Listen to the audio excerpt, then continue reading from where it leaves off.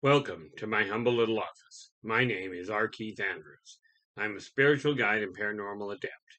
The journey continues today on March 12th, 2022, at approximately 5:35 p.m. PST.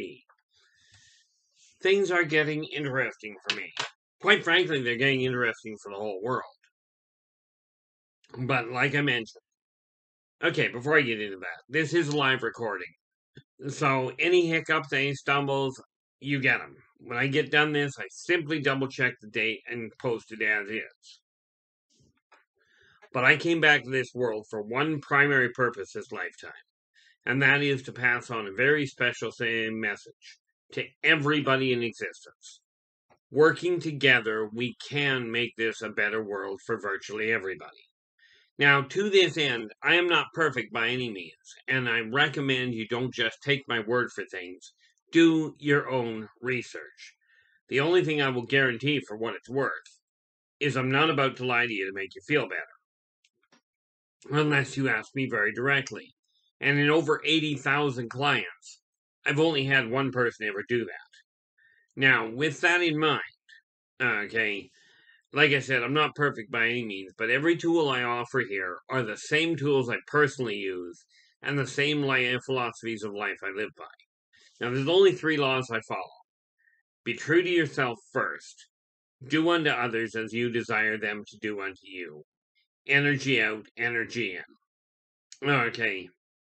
But it's going to require all of us working together, or the majority of us anyway. As somebody pointed out just the other day, the reality is it's very unlikely that everybody's going to work together. Okay, there are going to be people that are going after their own goals regardless of what the outcome is. But if the majority of us work together, we can turn the tide. Okay, we can make and put this society back on track. If we don't work together and society goes the way it's aiming right now, well, let's just say Rome, that worked out well. The Middle Ages, actually just prior to the Middle Ages, that worked out nicely. Okay. The reality is we can make this work, but it's going to take effort. It's going to take each and every one of us, myself included, taking our negative past, acknowledging the fact it occurred, because you can't change anything about it. And the reality is, when you look at the past, whatever you went through, whatever situations you went through, those are what have made you who you are today. They do not make you who you are tomorrow. What you do now is what matters.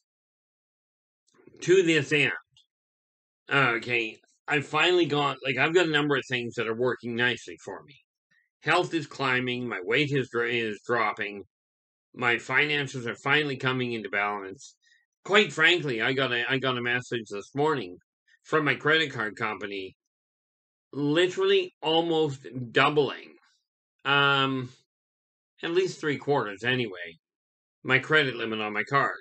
Now that's not much. I'm not going to get into how much that is, but the reality of it is, it gives me a little bit of room to work with. But that only means, and this applies to you as well, you know what you've been living on. If credit is a dangerous thing because all it is you're going to have to pay it back anyway. Okay. So much as they've increased my credit limit, okay, I've already got a chunk of money going in. It was funny, I was supposed to make a $200 payment roughly on my credit card because of money I'd already spent. Well, I sunk well over $1,000 onto it to make the payment because my intention, in spite of the increase in the credit, wipe the credit card debt out. That is, even for you, if you've got a credit card, wipe it out. I don't mean cut it in half. Credit does have advantages. And it does tell me, for me personally, it says if I've got all this credit available to me and I'm not using it, this is a good thing. Okay. Now, with that in mind, okay, I did go out, actually I did it before I got the increase. For the first time, this is how I know finances are turning for me. Because for the first time in my life, I went out and bought a toy. Basically, It's just a tiny laptop to replace a loose leaf binder for my gaming. Okay, I spent the better portion of the day transferring a lot of the information off of paper onto the computer. I am trying to get into the 21st century. Or is it? Yeah, it's the 21st century now. I'm still having trouble with that, but that's okay. If you think about it, because I see past, present, and future all at the same time, positive, negative, and neutral, it gets really fun, especially when you think, I think today's the 12th. Did I not say that? I did so. Today, I should put my glasses on if I want to do that. With today being the 12th, I'm working in today's date. I'm writing horoscopes for the end of next month, and I'm writing a 12 volume saga over multiple years. It's no wonder I have trouble tracking time. Mind you, if you think about it, I've had trouble tracking time my entire life. Okay. I mean, I thought it was funny because I spent years with a psychiatrist trying to figure out how my brain works. And the psychiatrist literally told me, he says, you've got a simple problem. You have temporal dissociative disorder, which, what he said, he says, what that basically means is it means you can't track time. I've got to keep a real close eye on the clock on the computer, just so that I can keep these under level. Okay. But, as he put it, I have no idea how long I sit in one place. Needless to say, sometimes I don't move and it looks like I've been there forever and a day, or it feels like it, one of the two. Other days I never sit still. But where it comes to, and I'll get into this later, but the Yldrbac Chronicles that I'm in the middle of writing, the 12-volume saga, is now in Italy with a publisher looking at possibly translating it. Now, of course, this is going to cost money. I know this. Okay, it will depend on what kind of money it's going to cost me as to how quick that happens. For me, the important factor is a publisher, a professional publishing company that I was not looking to, has approached me out of left field and gone, we want to do this. Now, it's going to cost me money, but the potential payoff for it is phenomenal. And I'm not going to go any further into that. Okay. But where it comes to the journey, okay, I am starting to get things moving in the right direction. Okay, I've got, like I said, I picked up that one little toy. This is something that some of you will recognize. I went playing today. These are the figures that I buy. This is the way I buy them. Okay. And this whole box, I went out today to buy a bunch of them. I succeeded. But that's my pastime. I mean, you think about it. Yes, I drink. I drink a staggering amount. I've got a 26er in my house that now is, let's see, so I've got a 26er rye in my house that I've had since 2017. And it's about a quarter gone. Like I said, I drink a staggering amount. Coffee, on the other hand, that's another issue. But while I'm getting that done, the thing you've got to do is look in the mirror and ask yourself, what are you content with? What are you happy with as far as the path your life is on? So I've spent my day basically transferring information. When I get done this video, I'm going to do another one right away if I don't get a phone call. Okay. There's another couple I've actually got to do that I'm just going to get them back to back and deal with them. But I'm really happy with this issue of my life is finally starting to move in the right direction, in my eyes. Okay, and that's where you start. Get the energy here running. Look in the mirror, acknowledge where you came from. Absolutely acknowledge where you came from. I mean, I've been looking at some of the things on Facebook because I just ignore the mainstream media. Let's face it, the reality is Never mind the rumors. When I've watched the media, what little news I've actually been privy to personally, more often than not, they get the location right and that's where it ends. Okay, so do I trust modern media? No. I mean, in all fairness, I don't trust a whole lot of people. But the reality is, when you're looking at Facebook, when you're looking at social media, yes, some of it is mock up. Some of it people make, just they make happen.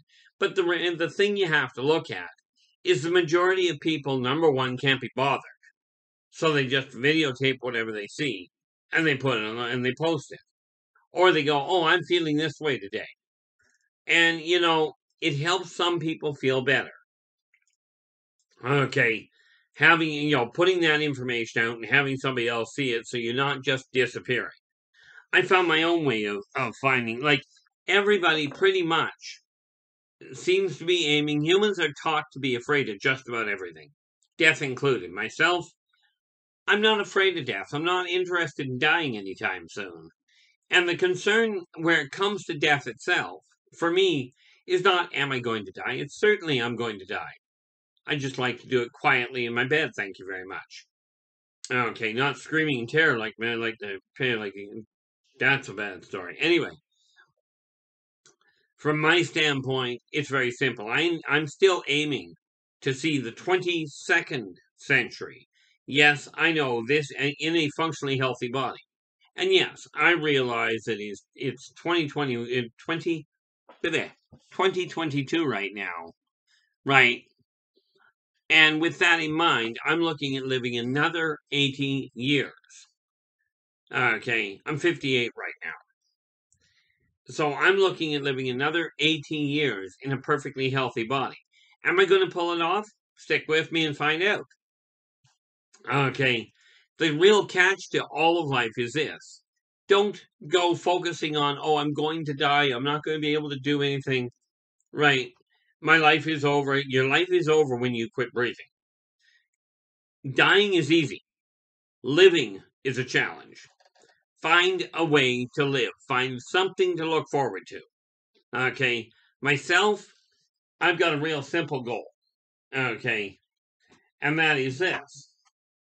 Getting all 12 of these in print. That is my short-term goal. My long-term one, I've got 32 books to get out.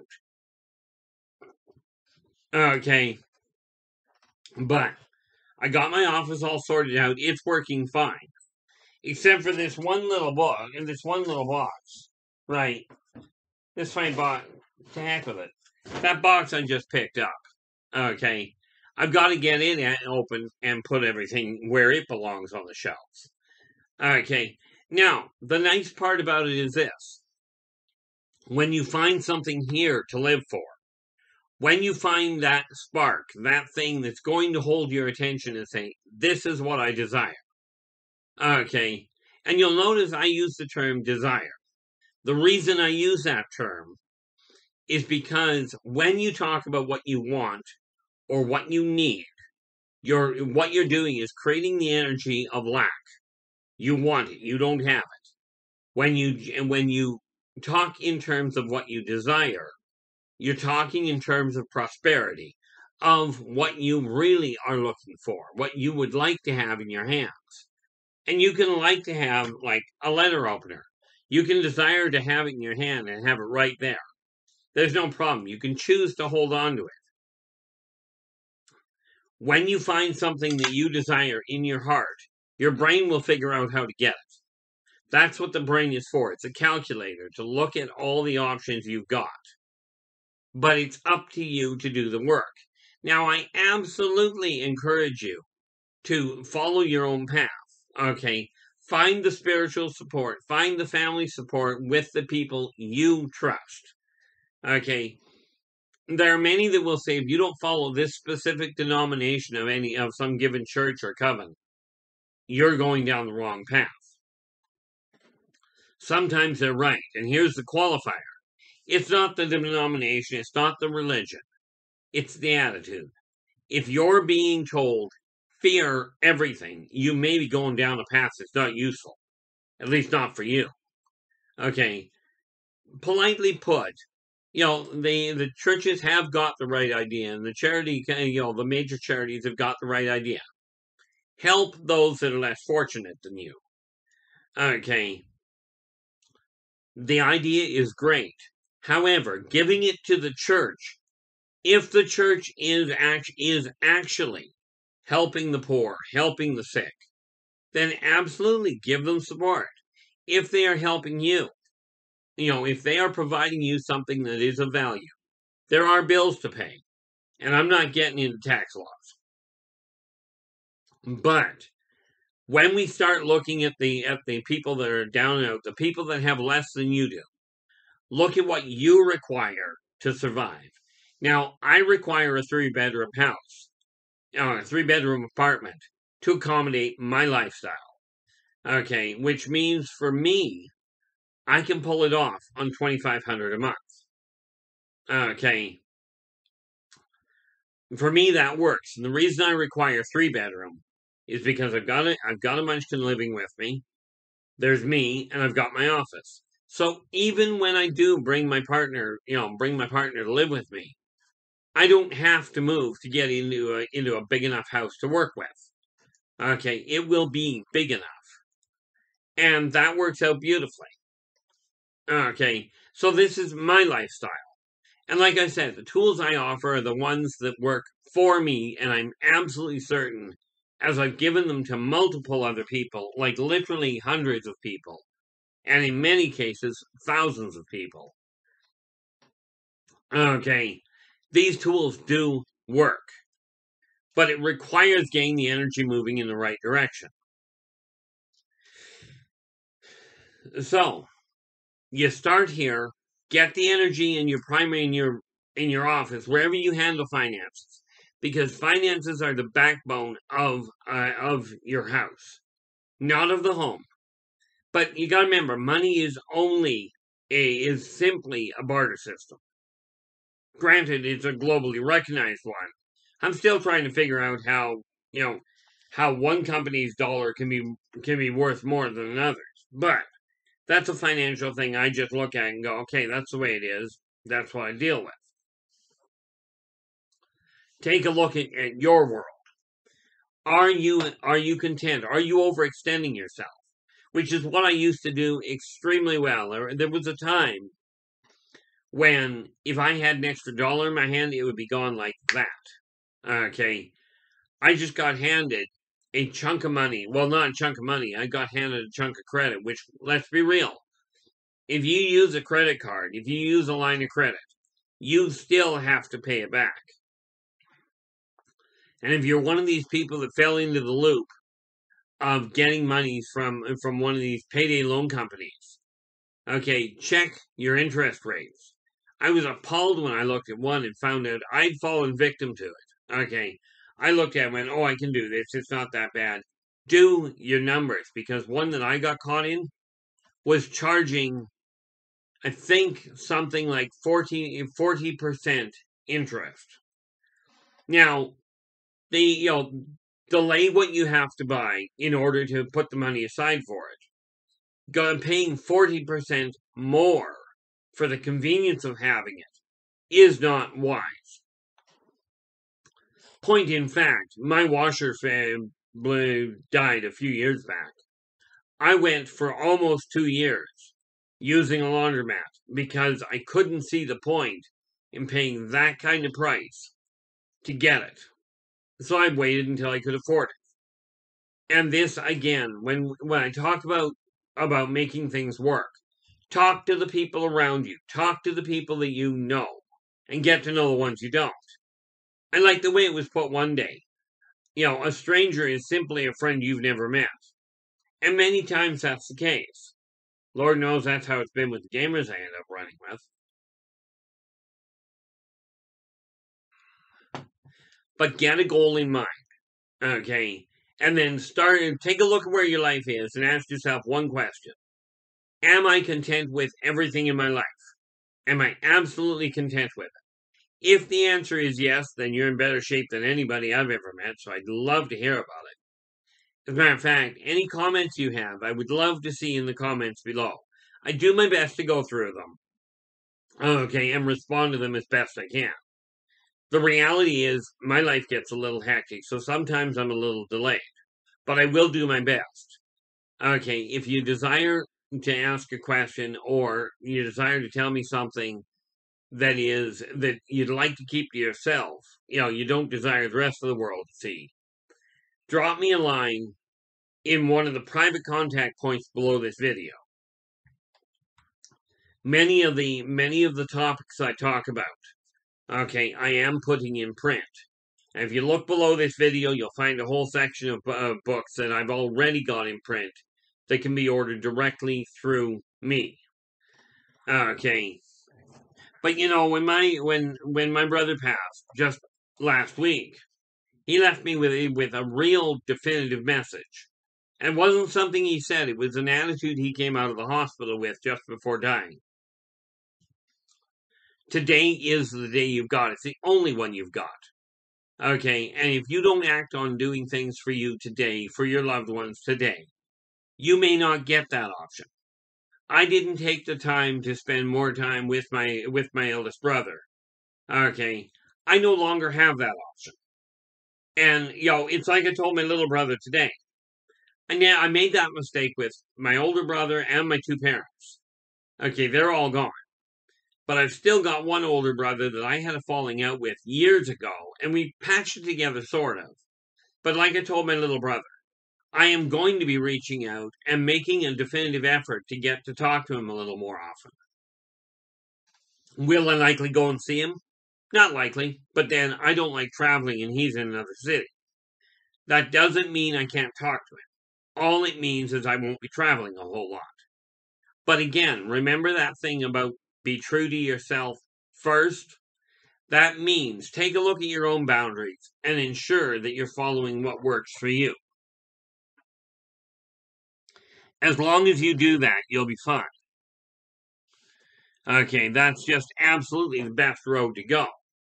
Take your job, and like I said, the trick that has worked for me to get things done is to take a sheet of paper and just write down 3 things to start with that require doing, okay, that you're not content with. Break them down into tasks that are only 15 minutes to half an hour in length and start eliminating them. Because the reality is, once you have wiped out all the negative things in your life, all the things you're not content with, all you're left with is what you're happy with. And I will tell you, from my standpoint, when I dropped below that 210 mark, which reminds me, tomorrow I've got to check my weight again. Okay.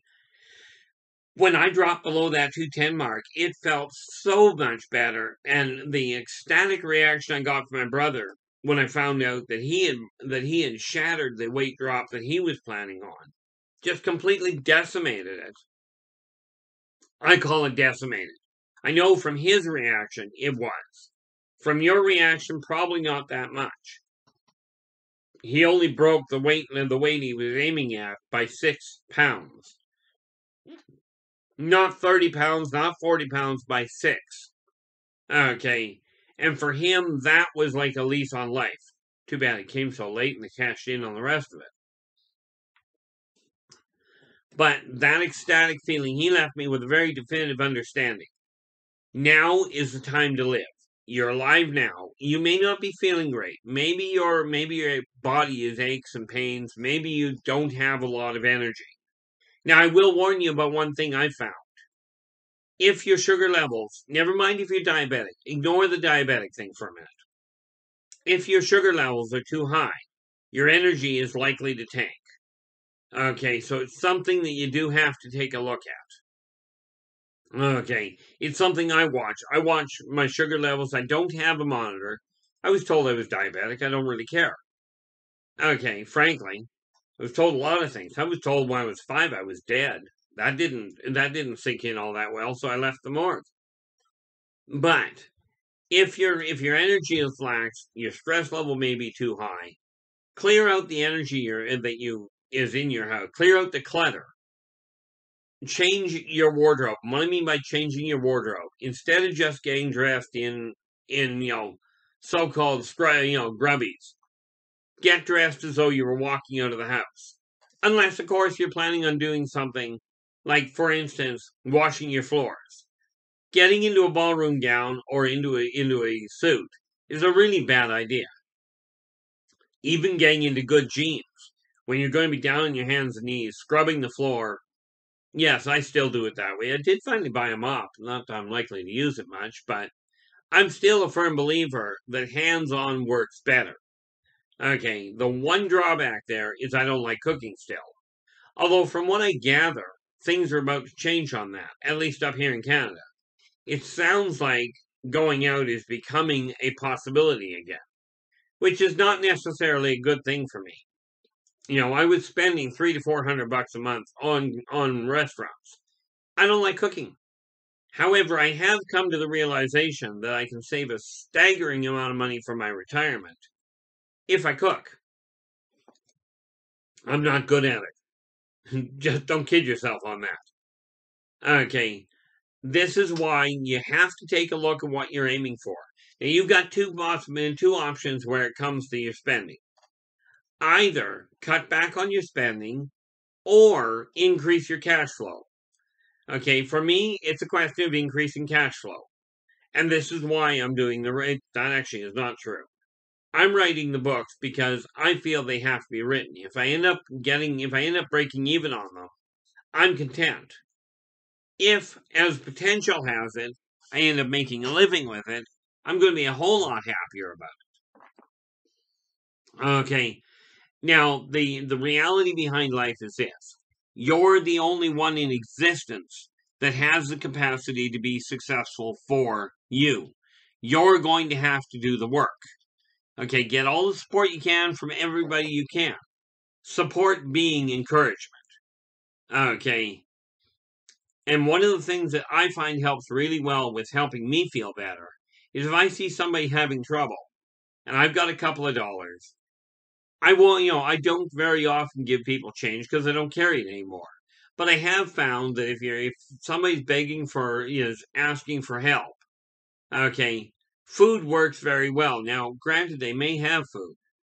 Okay, but the thing is, if you don't have to worry about finding your food, you can take care of the other problems. But, there's a lot that goes with that. But in any event, I will be back tomorrow.